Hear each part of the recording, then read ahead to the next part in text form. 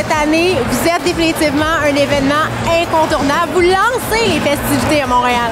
C'est le premier bal du printemps. C'est vrai qu'on essaie toujours de se positionner comme ça. On est en train de développer une très belle tradition d'événements philanthropiques au Québec. Je pense qu'on peut en être fiers. Dans notre cas, comme vous le savez, on soutient la Fondation Ste-Justine et plus particulièrement le centre en excellence de néonatologie. À quel point pour toi c'est important d'être encore ici, d'être parrain encore une fois cette année? Je considère ça comme un grand honneur et c'est la pointe du iceberg parce que, comme je disais, il y a une quantité de gens qui travaillent sur cet événement-là, le cercle de Ste-Justine, tous les bénévoles, les commanditaires. Donc, c'est vraiment beaucoup de gens qui nous permettent d'amasser ce montant-là, 312 000 net. On va remettre lundi matin à la Fondation.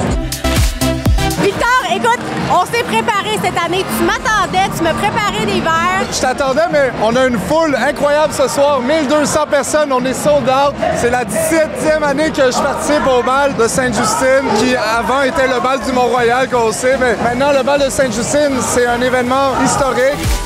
Moi, du moment que j'ai une soirée sans enfants, je suis super contente! Et en plus, c'est pour une super belle cause. J'ai 5 enfants, ils sont tous en santé.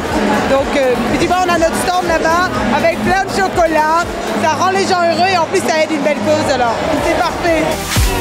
Si je me trompe pas, c'est la première fois que je vous vois au bal de Sainte-Justine.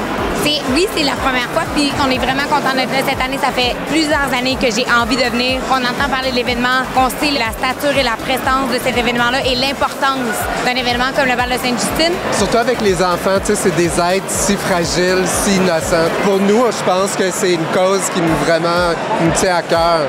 L'ambiance est tellement le fun, le monde est beau. C'est vraiment une belle crowd.